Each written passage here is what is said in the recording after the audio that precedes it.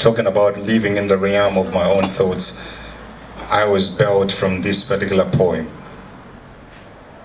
A mama has no shoulder to cry on, so she cries all night because she's a victim of the circumstance. In his drunken state, Ababa wrestles her every night behind the master bedroom's closed doors where she weeps her heart out in solitude. Her voice disappeared into the daily scream such that we can easily tell she's used to the battering by how courageously she faces every morning. It hurts us when we hear the sounds of her gasping for breath. She moans heavily but keeps her mouth shut from the constant reps, so our mama still stays home and shuts the abuse behind those closed doors every day and feeds all 9 of us with a proud but pale face and calls us her kids. And then she has the guts to teach us to be as brave as our Ababa is. She does nothing about his insolent acts, as if she was taught at a tender age to brace herself for this ruthless condemned severity that Ababa always subjects her to, under the principle of honoring the old Lobola deed. You see, scars and bruises distorted her beautiful looks people jested about. Plus, being put to labor at the nape of her adolescence was the genesis of this ongoing brutal acts Ababa exposes her to. And on every Sunday afternoon after church, she sits us down and says, "Gone are the times of the pains and the anger. The world is a debut, but we are smarter. Relationships are broken with a panga.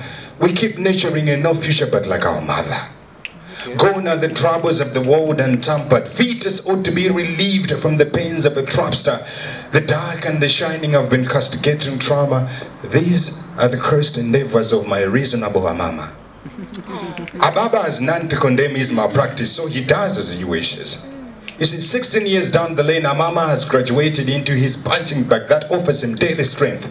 He says he's responsible for planning how many children they ought to have, so none should bore him with nonsense from the lazy whites. I mean, what is family planning? After all, he has his legacy to leave behind in case he passes on. Him being the chief of our village, he has to put his manhood to good use, so he feeds us not and despises like a broken pot.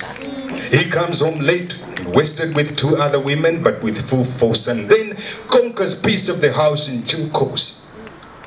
Our mama runs to seek refuge in the kitchen like bread on the toast, while we are left to stare at him with fear as if we are lost.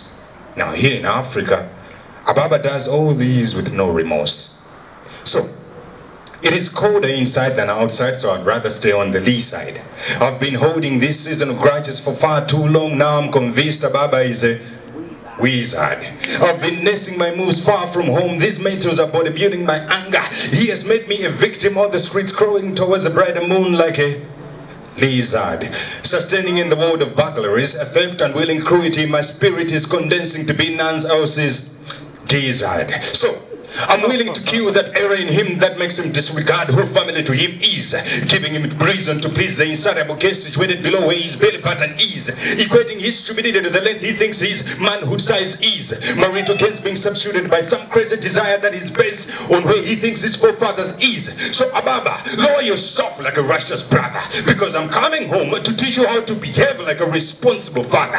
Respect our mother, her dignity and the kiss she has like a panther. Seal your dozen manhood abilities in a cage. Ababa, you have to appear different from the rest of these reckless fathers.